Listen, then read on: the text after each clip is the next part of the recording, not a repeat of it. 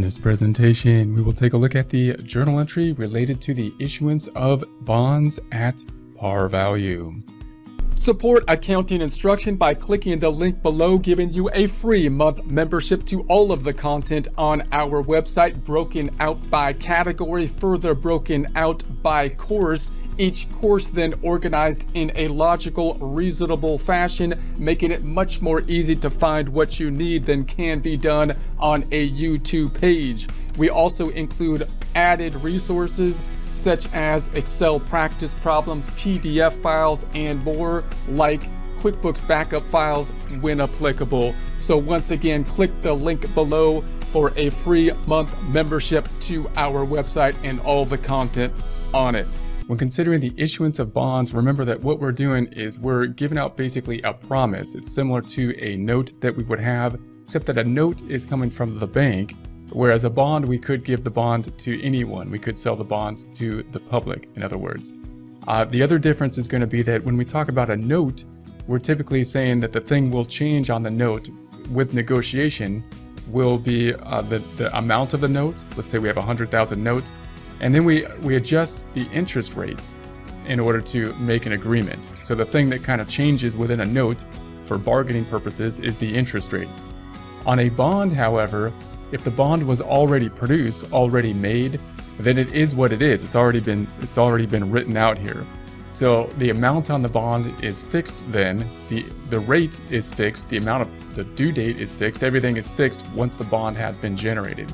So then how do we trade bonds if the interest rate has differed? If the market rate is different than the bond rate, then we're not going to be able to negotiate the bond because we can't adjust the rate to something that will sell. And therefore, what are we going to do? We're going to change the amount we sell it for. So note what we can't change. We can't change the amount on the bond. We can't change the interest rate on the bond. What we can do is sell this bond for something different than the face amount. So that's what's going to be different from bonds and notes. Now, a bond could, if we made the bond at this point in time and we knew exactly what the market rate was to sell it for, then we would make the rate on the bond equivalent to the market rate, which would be great. And that would be the easiest thing to do. It'd be the easiest journal entry to record. That's what we will record now. If, however, the bond had been on the market or there's some type of time delay between the making of the bond and the selling of the bond, because we can trade these bonds at any given time, then the market rate will differ almost inevitably from the stated rate on the bond. And we're going to have to then do something if we want to sell it. That something's going to be to sell it for more or less discount or premium of the face amount of the bond. So if we sell it for exactly the amount of the bond, then that's the easiest scenario. Remember that this only happens if the market rate and the rate on the bond are the same. The bond rate and the market rate are the same.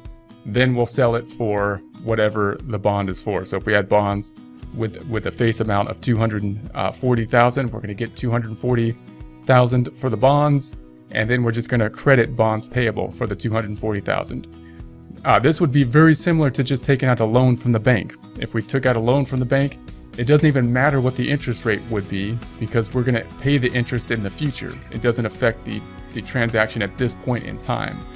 So the same would be for the bond. If the bond market rate was the same as the rate on the bond, then we would just issue the bonds for the face amount of the bond, and there would be no discount or premium.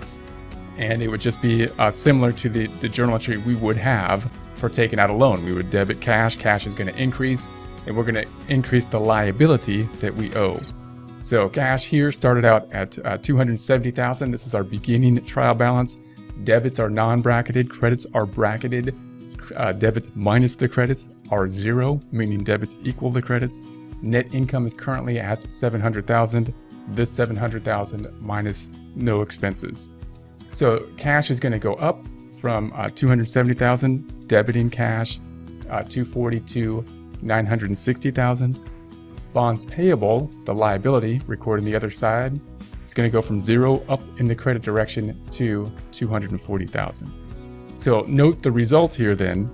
We got cash, that's the point. We want to get capital to increase, possibly because we want to produce something or make something to help us generate revenue in the future.